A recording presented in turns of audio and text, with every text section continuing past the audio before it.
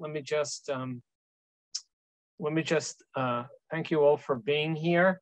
I know that a lot of us would really like to have an in-person component, but again, we're not quite there. I hope that by spring we'll figure out a way to do this both in person and streaming. I'm sure with Trice's guidance we will, and I want to thank him as always for setting this up. I want to let you know that we have several events coming up in the next month or so, especially in October. We have our annual film festival, which again, we like to do in person, but this year we're going to do it via Zoom. The host is going to be our visiting Israel Institute teaching fellow, Dr. Hadass Cohn, starting next Thursday night. That's right, next Thursday night, and for three subsequent Thursday evenings, we're going to show three contemporary Israeli films. The first one is the only one I've seen, Zero Motivation, Efes Motivatia, very funny film about not very excited girls who are serving their time in the Israeli army. I can't tell you about the next two films after that. I can say that Hadass is also going to be giving the November JuSt lunch on her research, which is about treason and traitors and how the Israeli judiciary has dealt with that, with a strong gender component, which is one of her areas. Hadass has a degree both in history, PhD both in history and also a legal degree. So her research is really on the intersection of history and law, very interesting stuff. And then in December, our good friend, Karen Schutzer, is speaking about a book or a short story actually called The Jew and the Thorn, which is really in her field of German Jewish and German literature. And we're looking forward to that. And then I think I've probably told most of you many times, but I'll tell you one last time until next time. In the spring, we're doing even more things, including our annual YKS lecture given by Elon Stavens, who's a great scholar of Latin American literature, Jewish and otherwise. We're having David Kaufman speak on his new book or new-ish book, The Jews, Indians. We're doing this in collaboration with Native American Studies here and Native American Studies and Jewish Studies at UT Austin. So we're hoping to have David on Zoom and two groups live celebrating this pretty important book. And then finally, near the end of March, we're also doing we're also hosting the Western Jewish Studies Association. It will be only the second time that the Western Jewish Studies Association has been in the Southern Plains. The first time was in San Antonio and now in Norman. So we have quite a lot going on this year. I hope spring semester will be live as well as on Zoom. Okay, I see maybe some people are still getting on, but I'm going to share my screen. And again, thank you all for being here. I'm glad to see people from, again, Jeffrey, our MA student, indefatigable MA student from Israel, and some people from the West Coast are here, and OKC, and of course my good colleagues here in Norman are here too, and my sister from New York, I believe. So let me share this screen, and let's see. Let me just do. And assuming everybody can see that okay. If you're not a historian, I hope you'll enjoy this talk as an urban travelogue to 5 interesting Jewish cities. Let's call this a Jewish antiquity on $5 or 5 drachma a day.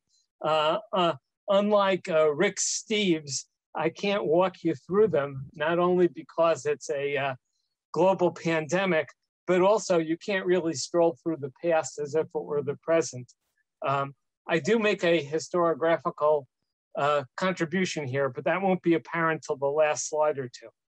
I want to acknowledge that this talk is based on secondary sources, and it's sort of in preparation for a paper that I'm going to be giving for my first in-person conference in 2 years in a couple of weeks. So I would really love during the Q&A to get your feedback where you think I need to sharpen up my presentation. I also want to acknowledge that my focus here is top-down. Although socioeconomic conditions were necessary for these 5 cosmopolitan cities to flourish, I'm mainly interested in the literary record. So enough apologies, and let me proceed here.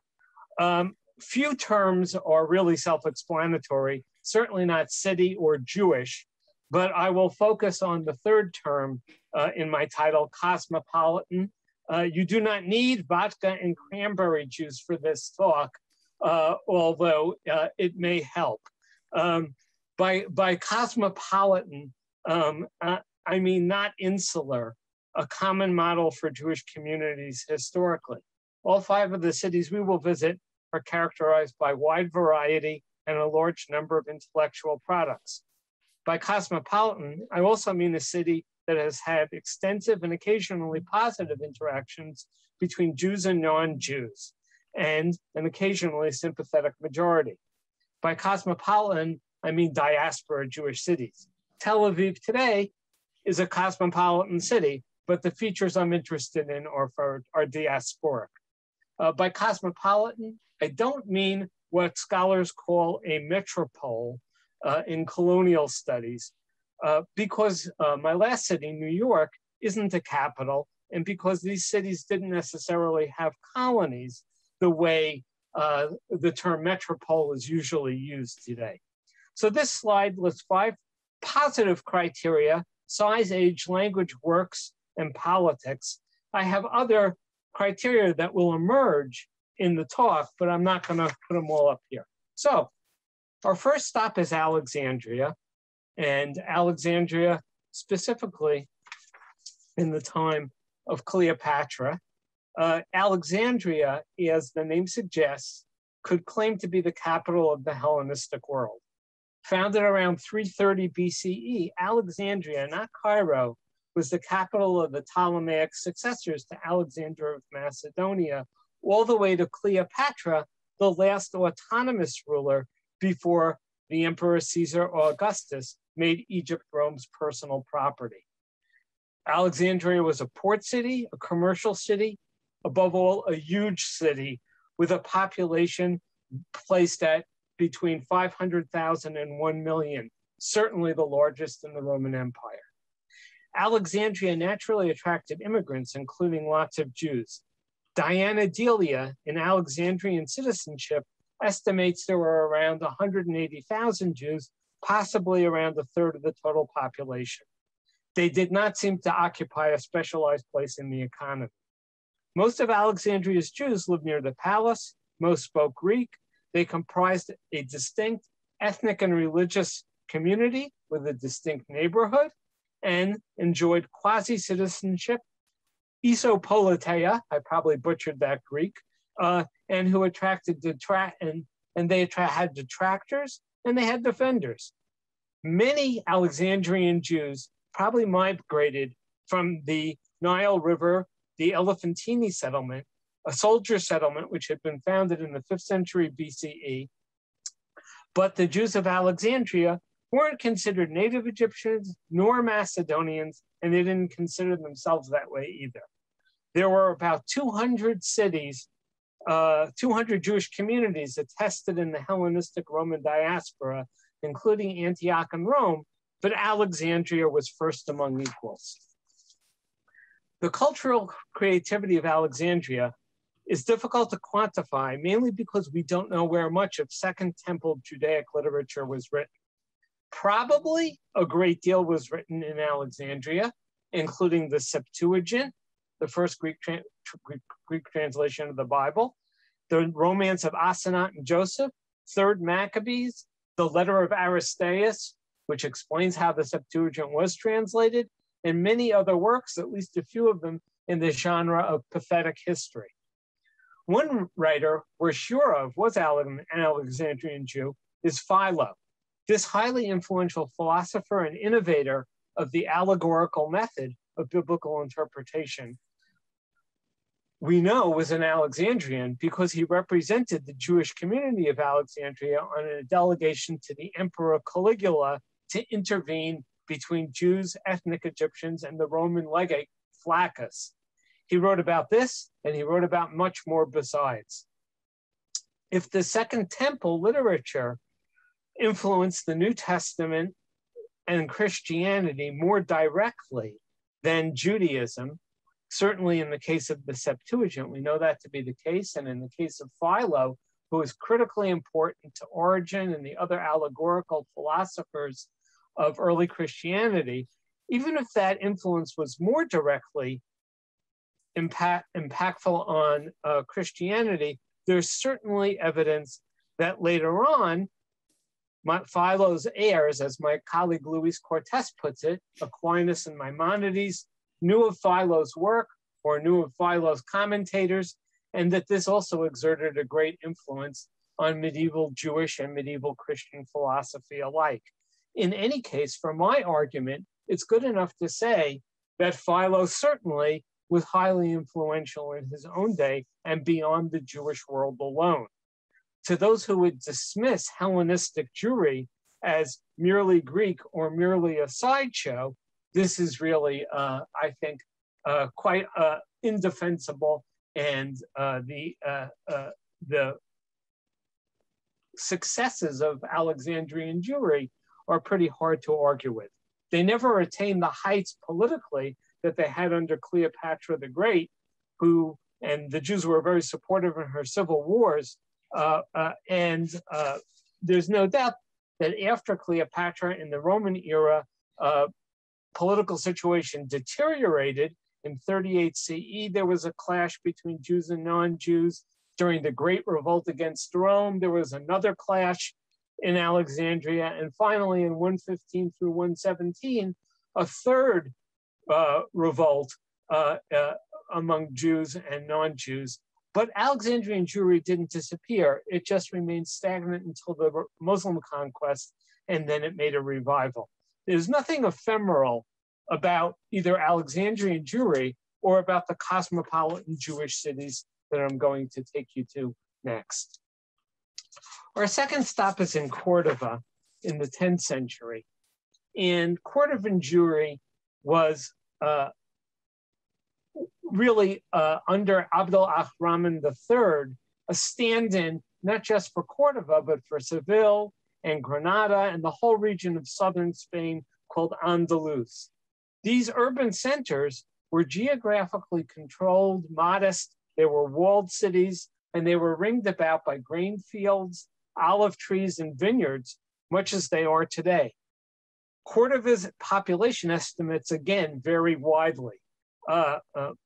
Maria Rosa Manucal, in her wonderful book, Ornament of the World, puts the city's population at 100 to 400,000. That's quite a range, with Jews comprising maybe a tenth, maybe a quarter of that population. As in Alexandria, there was a distinct Jewish neighborhood. Jews spoke Arabic, but they also spoke the either late language or early Spanish. Some people call it Hispano-Romance, others Andalusa Romance, the sort of in-between Latin and modern Spanish language. And for literature, of course, Jews used Hebrew. This would be a constant in Jewish culture, except for Alexandria. Alexandria was the one example today that I'm going to talk about that was not Hebraic at all. Everybody in Alexandria that was a Jewish writer or cultural producer used Greek, and it was also pre-rabbinic. All the other examples are not. For about a century, the situation of Cordovan Jewry was excellent. Cordovan Jews served as generals, courtiers, as well as the more usual professions of physician, and merchants and farmers, agriculturalists. There was really a very wide range of Jewish occupations in Cordova, as in Alexandria. And the most famous Cordovan, let's see if this works, it does a little, is Ibn Hasta ibn Shaprut, who was a Renaissance man before the term was coined. He led a delegation on behalf of the Umayyad emperor to Damascus. He was a trained physician, but like many power brokers, turned his interest to supporting and sponsoring poets, grammarians, secularists, astronomers, mathematicians. Hasta ibn Shaprut was really one of the people who everyone mentions when they write about the Spanish Golden Age. One feature of Cordova in this era, and that becomes true of Jewish cosmopolitan cities, is that they become a magnet for talent. And so Maimonides, who was born in Cordova, always proudly signs his name Maimonides from Spain, Sephardi. Yehuda Halevi traveled from the north to the south. He said he spent some time in Malaga, which was part of the Cordovan caliphate at the time. And so what happened was these cosmopolitan cities become magnets for Jews elsewhere in the settled world to come and live, much as modern day cities are extremely attractive to people who are born in more rural or suburban places. My favorite example from Cordova or Al-Andalus more generally, my favorite example of convivencia is not Ibn Shaprut, though he's certainly the most famous, but somebody a little bit later, 1 century later, Solomon ibn Gabirol. Ibn Gabirol was a poet, an ethicist, a philosopher. And I think the most interesting thing about him is his name was Latinized into Avicebron, and his originally Arabic composed work was Latinized into a book called Fons Vitae. And until the mid-19th century, he was considered by one and all to have been either a Christian or a Muslim Neoplatonic philosopher. Only in the late 19th century did a French scholar named Solomon Monk figure out that the original manuscript had clear signs that Avicebron was the same guy as Ibn Gabirol. By the way, for those of you who know Tel Aviv, you'll know that Ibn Gabirol is the major thoroughfare or a major thoroughfare in that city. My point, by the way, is not that we didn't get credit for this one. This is not a member of the tribe contribution literature, a slap on the back. My point is that this is a real sign of the cultural hybridity that existed, at least for a couple of centuries, in what is called Golden Age Spain. That may be a bit overblown. Convivencia, the idea that Jews, Christians, and Muslims all got together wonderfully well for a few centuries, is probably a bit overblown as well. I won't get into that. But there's one thing that I think is pretty clear, and that it's hard to imagine in an insular setting this kind of mistake being made. In other words, the sages of Babylonia really couldn't be confused for their Sasanian counterparts. And while the Frenchman Rashi certainly influenced Christian Bible commentary profoundly, he was never mistaken for Andrew of St. Victor or Nicholas of Lyre in good measure because of the linguistic feature. Rashi didn't write in Latin. These folks wrote in Arabic or sometimes in Hebrew when they were writing entre nous. The third cosmopolitan city, whoops, I never showed you that slide, excuse me. I'll just say in passing that Ibn Shaprut also spent a lot of money bringing grammarians, poets, philosophers, and lawyers to Cordova to create some of the more important works, at least the beginning of modern Hebrew grammar as we know it, started in Cordova. But I will not stop there. I'll move on to Amsterdam, which is my third stop, and we'll move ahead about 5 centuries, 6 centuries to Amsterdam in the 17th century, called Dutch Jerusalem by Salo Baron, one of the great 19th century, 20th century Jewish historians. Amsterdam was a newer community than most of the others described today. Cordova, for instance, and most of Spain have been settled by Jews since the Roman imperial period, and of course remained there until 1492. Alexandria, as I already mentioned, was settled by Jews pretty consistently from the Alexander's day up until the 1950s. Amsterdam was more recent than that in its settlement. There was a famous commission in 1639 led by the great, maybe the founder of international law, Hugo Grotius. And Grotius argued in favor of allowing the Jews who had begun to settle in Amsterdam to stay there. The Dutch Republic in the 17th century, mid-17th century, was at its apex. The Dutch Republic always had a precarious existence. There were the Habsburg dynasty settled in Spain and in Austria, who always wanted to reconquer the Netherlands and make it part of the Habsburg Empire again. There were at home royalists who didn't want a republic, but wanted a king like every other nation, an old biblical theme. And there were also Calvinists, hardcore Calvinists who didn't appreciate the religiously tolerant atmosphere of the Dutch Republic, but for at least a few decades, Republican and tolerant it was. And the Jewish community of Amsterdam at this point, by the end of the 17th century, is around 10,000, maybe divided evenly between Sephardic and Ashkenazic. Ultimately, the Ashkenazic Jews from Eastern Europe overwhelmed the Sephardi population. These numbers are relatively modest compared to our other cities, but they bore a little bit more of the weight than the numbers would suggest, because they were largely concentrated in the Jewish neighborhood of Breestadt. And this is another feature that I think runs through the model of the cosmopolitan Jewish city. It's not that Jews are randomly placed down, beamed down like Star Trek into random places in these cities. They usually settle and congregate as neighborhoods.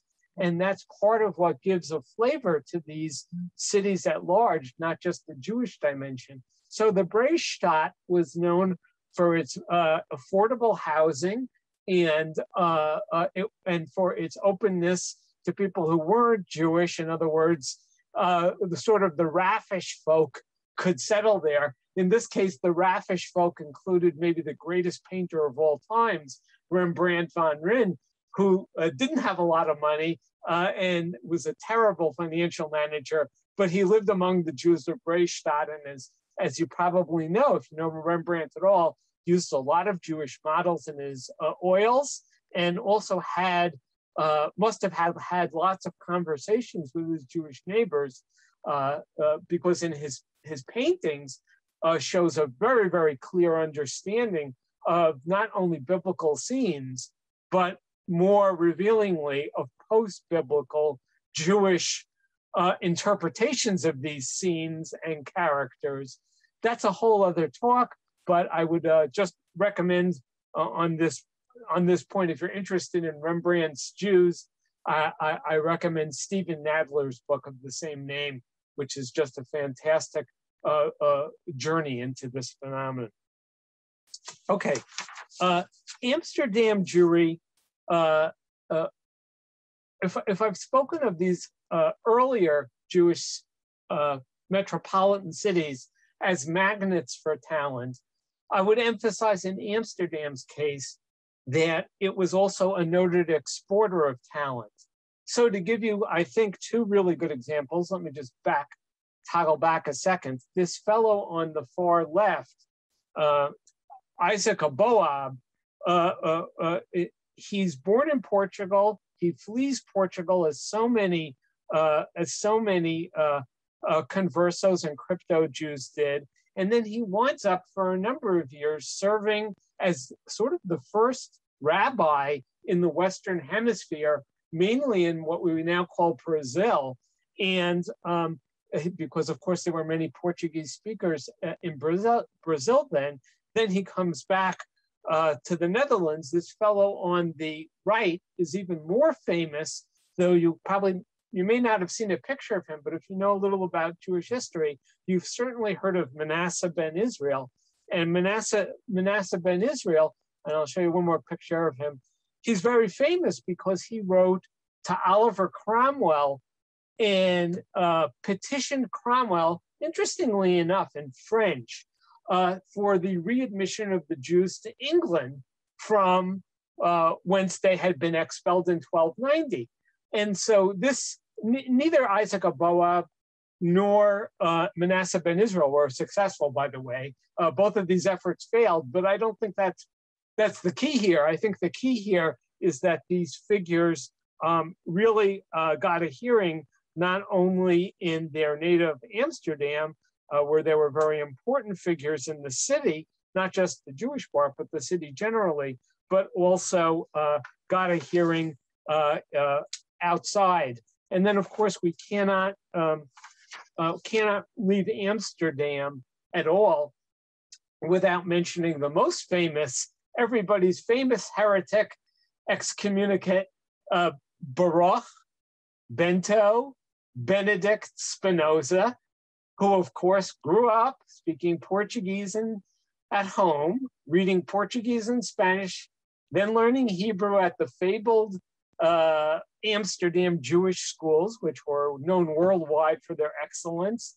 Then, of course, in order to get a wider hearing in the world, wrote his major philosophical works in Latin and corresponded in a variety of languages to major figures in the intellectual world of 17th century Europe, including some very, very famous scientists like Robert Boyle and Christian Huygens, and the head of the British Royal Academy. In other words, Dutch Jewry for these middle years of the 17th century was really just a piece of the golden era of the Dutch Republic.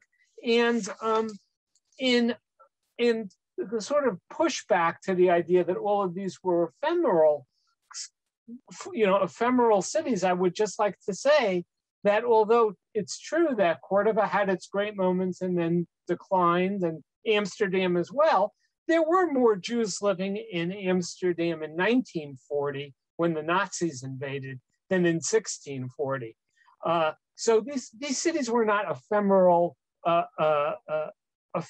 moments. They were really of many hundreds years length in some cases. That was true of Alexandria as well. Our fourth stop is Vienna in the fin de siècle, the end of the 19th century. And Vienna was the capital city, obviously, of the Austrian Empire, later the Austro-Hungarian Empire. It wasn't I don't think it's what scholars would call a metropole. It didn't have colonies. Its colonies were really the great crown lands stretching from the Adriatic all the way to the Black Sea. And this is where a lot of the Jewish population of Vienna came from: Galicia and Romania, Bulgaria, Saloniki, this great Sephardic Jewish city that was destroyed by the Nazis.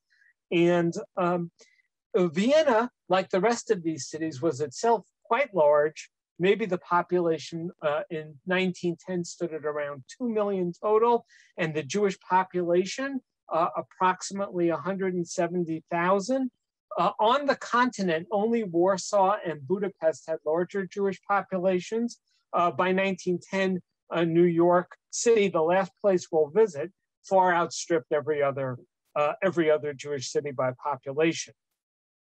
In Vienna, the Jewish percentage of the population hovered around 8 to 10%, but once again, that effect was heightened by the fact that there were very distinct Jewish neighborhoods in what was called the inner city and Leopoldstadt.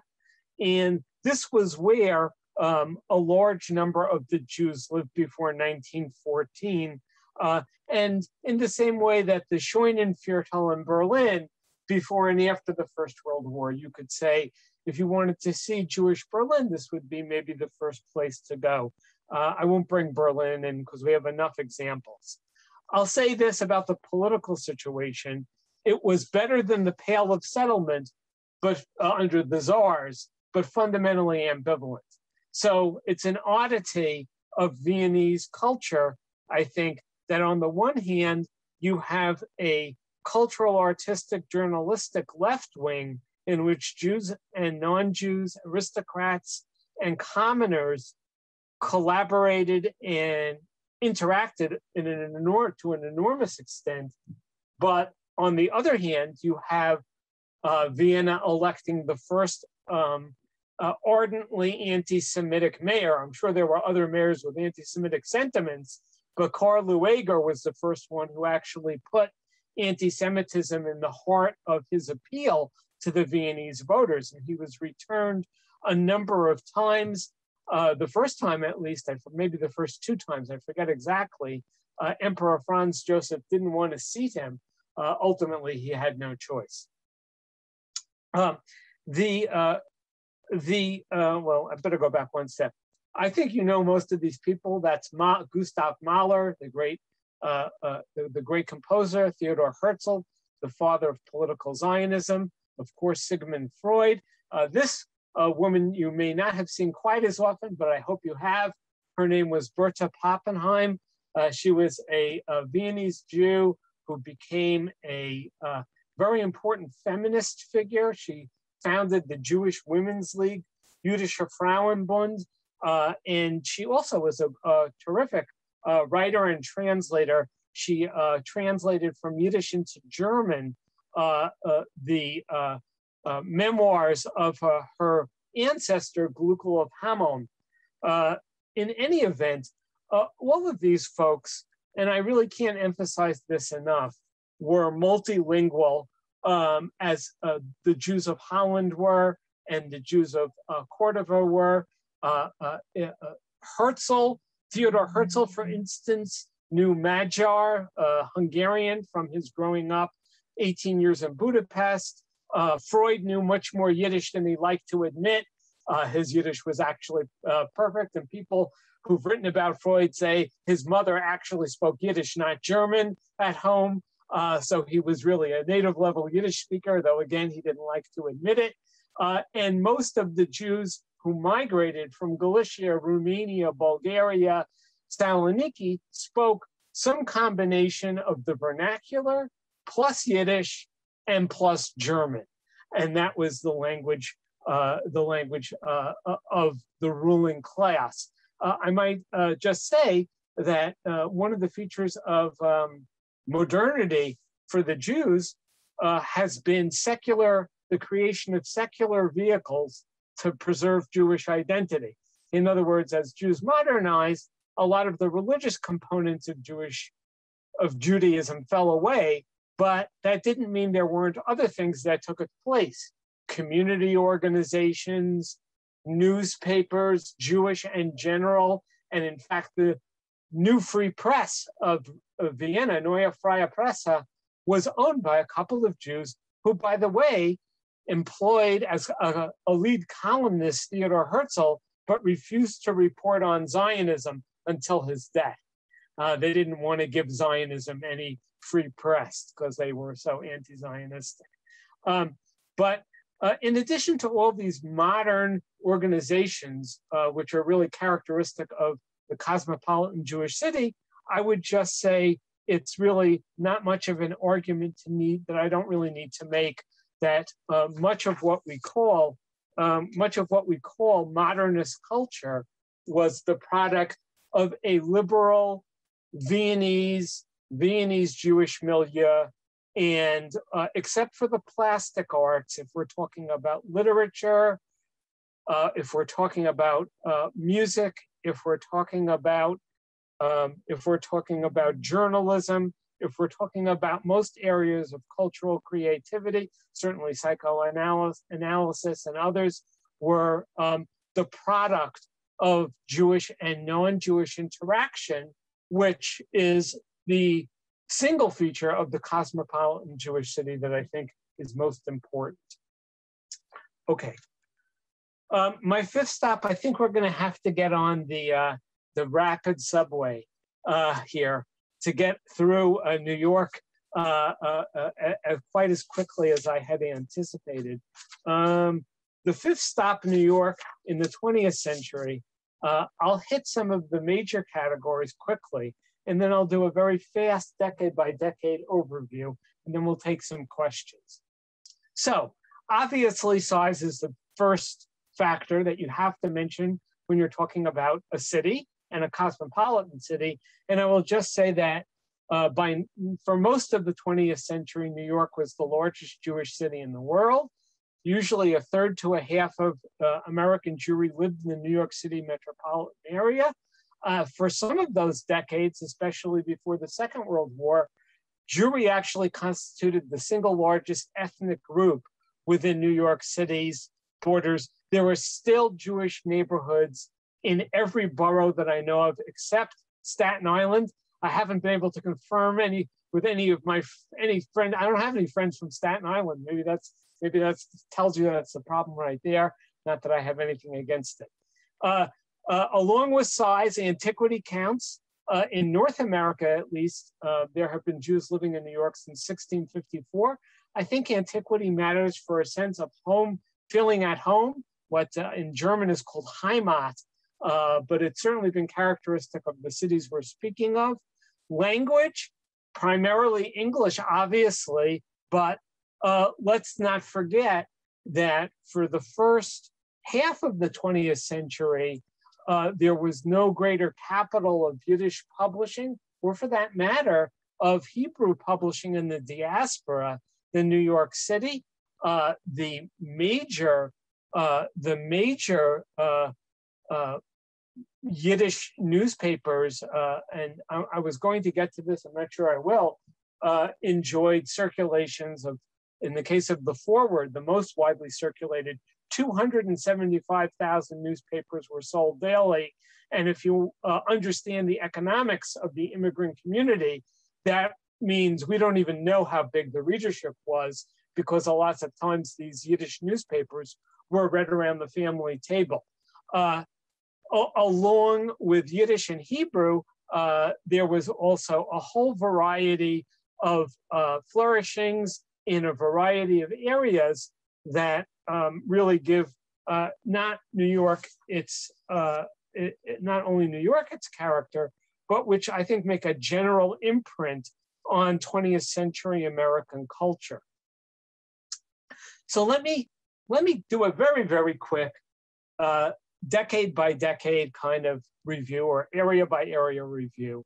I clearly don't have time to get into this at length, and I'm also clearly don't have time to enter into the kind of academic question that is really not answerable. What makes any of this Jewish? But let me just quickly, it always takes longer when you actually do it out loud rather than to yourself at home. Isn't that amazing? So let me just say that if we're going to consider immigrant literature significant, and I think we should, as an American form, we have Mary Anton. I let her in even though she went to Boston. I'm not going to hold that against her. Her more prolific contemporary, Anja Yazurka, lived on the Lower East Side most of her life. Abe Kahan, the editor of the Forward, also wrote in English in the Atlantic Monthly and other very famous news journals. By the way, so did many non-Jews like Hutchins Hapgood, Norman Hapgood, Jacob Riis, a little more ambivalently, to explain the New York City ghetto to everyone. And of course, the most famous voice of America's openness to the immigrant remains New York City's native Emma Lazarus. Again, I'll be very fast here, faster than I should be, but we can go back if you have some time for questions and answers. I will, I'm not going anywhere today, but maybe you have to rush off for class.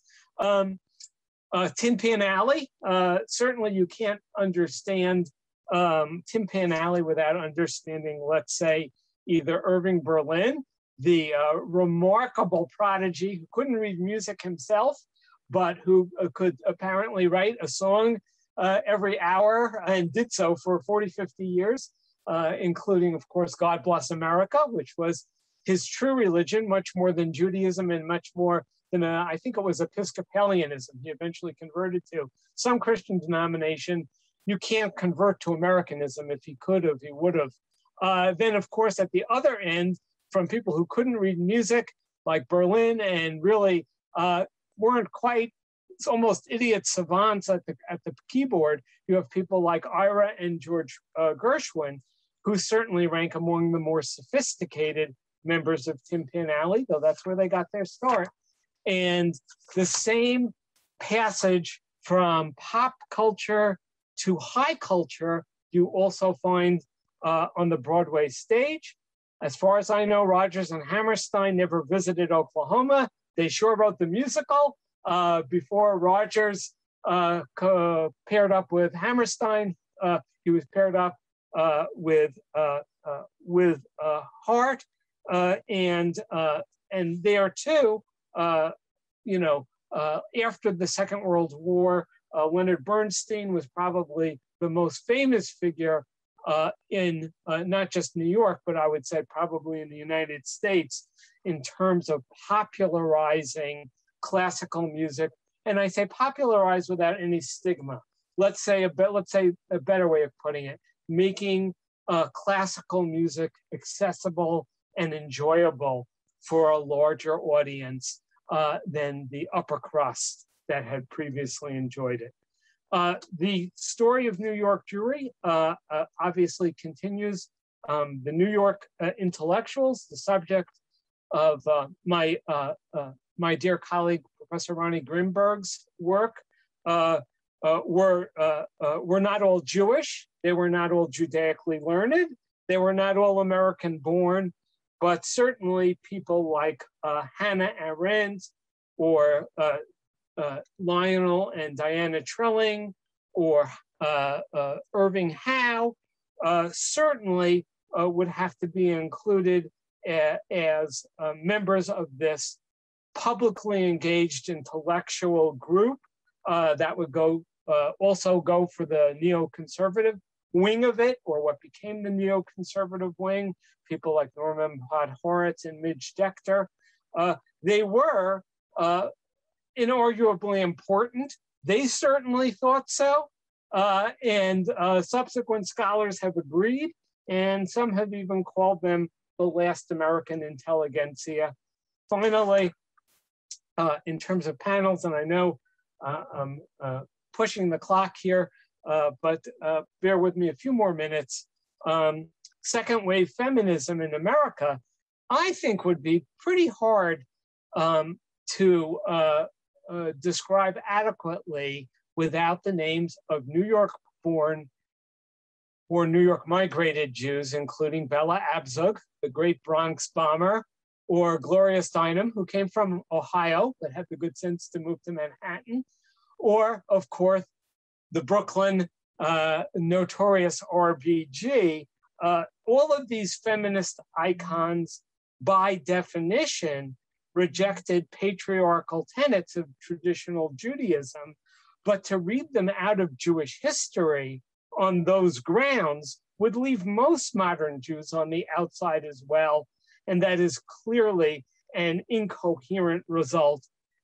History draws in Venn diagrams, and we have an interesting history of Jewish feminism that's been very well told by others. What I would highlight here is not Jewish feminism, but the fact that American feminism was deeply influenced by these Jewish figures. Okay, let me So what? Always a fair question. Before I answer it, and I'm on my penultimate slide, let's just review what we found very quickly. And anyone who wants this, anyone who would like this PowerPoint, just write me and I'll happily send it to you. Size matters, absolute and proportional. The antiquity of settlement matters. Political status, at least relative to that era, matters. Jewish neighborhoods seem to be a feature of the cosmopolitan Jewish city.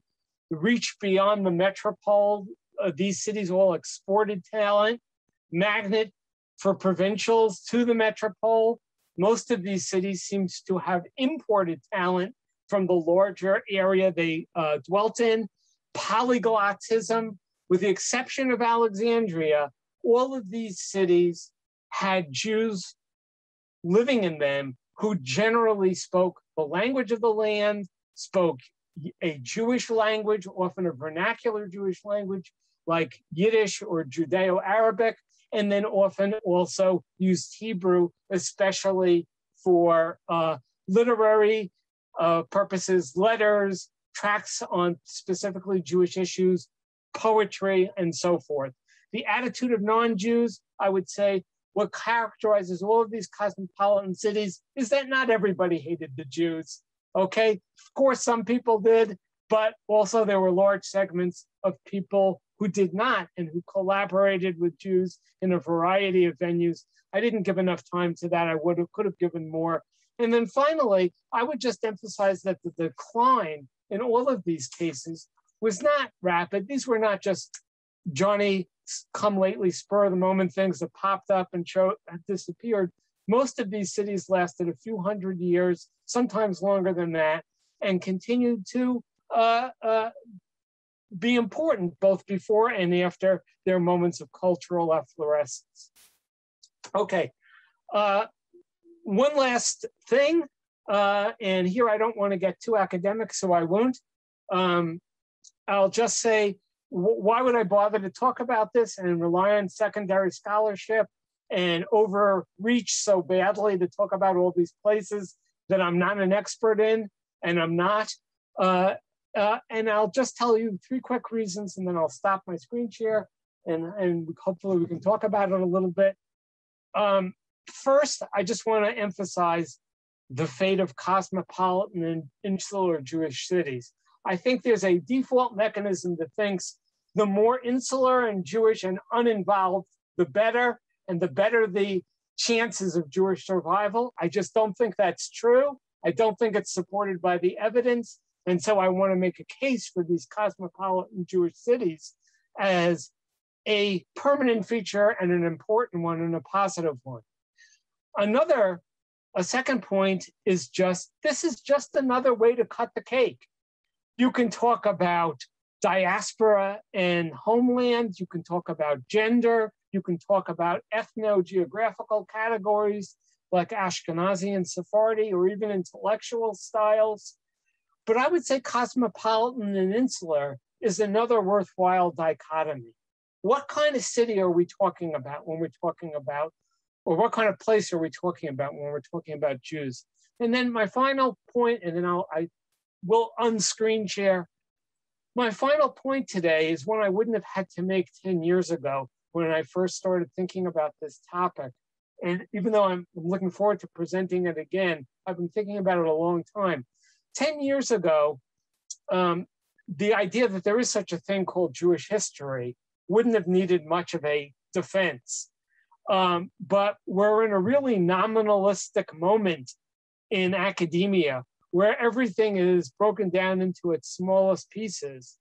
And a lot of people would say, to understand Jewish history, all you need to understand is that particular setting, that particular place, that particular time, and its immediate environment. And there's nothing more to Jewish history than that, just a series of dots.